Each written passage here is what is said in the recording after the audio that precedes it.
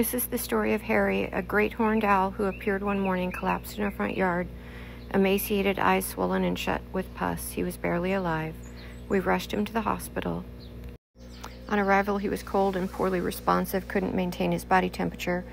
We placed him in a bird brooder, took full-body x-rays, did cytology of a necrotic lesion in his mouth, and ran blood work. He had trichomoniasis, a severe parasitic infection.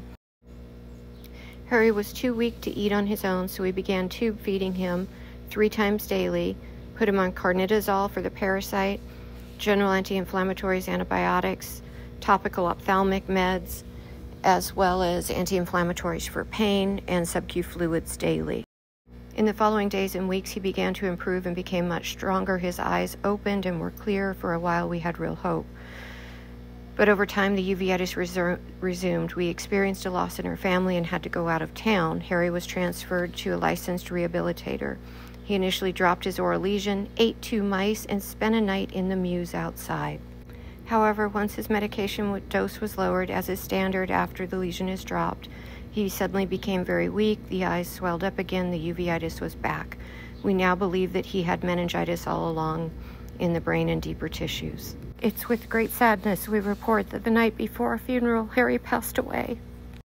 This reminds us of how fragile our native wildlife can be and how we can help them by keeping water fountains and bird baths clean and free of disease. We are deeply grateful to Wild at Heart Raptor Rescue and Crystal's Critter Haven for their compassion and dedication to all sick and injured wildlife, and to all of you who sent prayers for Harry.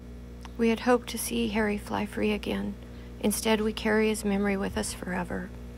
He was a majestic creature who taught us patience, resilience, and the humbling limits of veterinary medicine. We can't save every soul, but we can learn from every one and continue to try.